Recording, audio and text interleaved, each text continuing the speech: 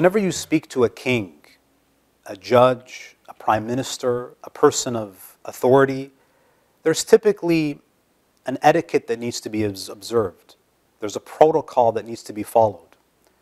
When we speak to Allah Azza wa Jal, we have to be mindful that we are addressing the King of Kings, the ultimate authority, and hence there is an etiquette that needs to be observed.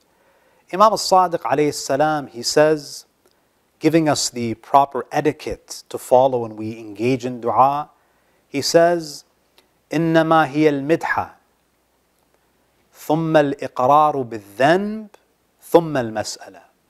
When you speak to Allah subhanahu wa ta'ala, the first thing that you should do is that you have to praise Him. In the same way that when you address a king, you say Your Majesty. When you address a judge, you say Your Honor. You recognize their authority. When you speak to Allah, before you ask Him for anything, you have to acknowledge who He is. إِنَّمَا هِيَ الْمِدْحَةِ. It is, you have to begin by praising and glorifying Allah. ثُمَّ الْإِقْرَارُ بِالذَّنْبِ. Before you ask Allah to give you what you want, you have to first acknowledge your mistakes. You have to confess your sins. Even if you want to ask a human being, if you know that you wronged someone, you're not going to just ask them for a favor. First, you're going to apologize.